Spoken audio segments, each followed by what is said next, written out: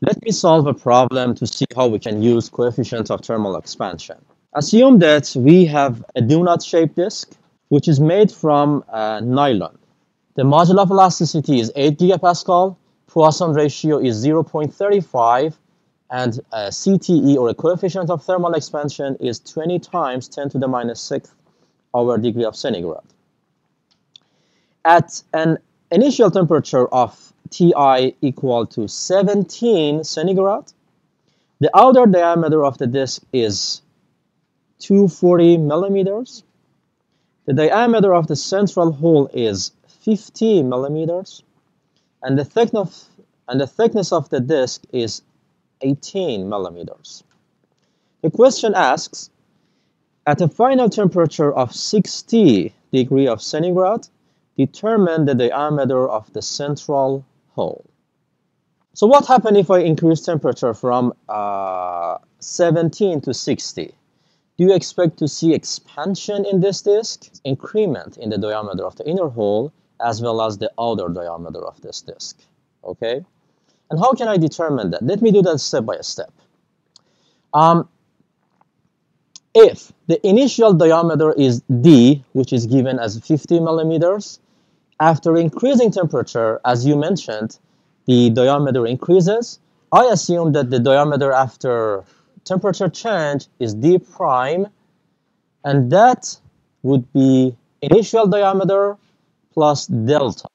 And delta is the deformation caused by temperature. So I need to determine delta to determine what is the diameter after increasing temperature. How can I determine delta? So I need to determine a strain, and I know that the strain has two components: elastic strain and thermal strain. First, let me talk about elastic strain. How much is elastic strain in this case? Is there any elastic strain for this problem? No, because there is not any force.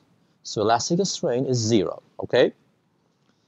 What about the thermal strain? Is there any thermal strain here? Yes, because the temperature increases from 17 to 60.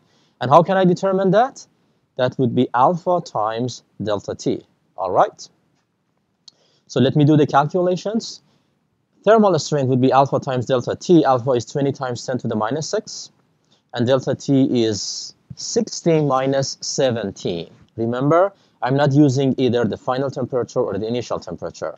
I work with change in temperature, which is 16 minus 17, and that gives me a strain equal to 860 times 10 to the minus 6. How can I determine change in the diameter?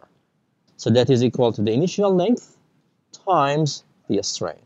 So how much is the initial length? I'm looking for the change in the internal diameter. The internal diameter is 50. Okay, so I simply multiply 50 by this epsilon.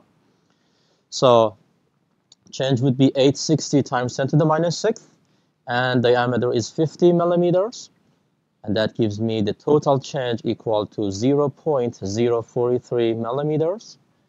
And the total diameter of this hole after change of temperature would be equal to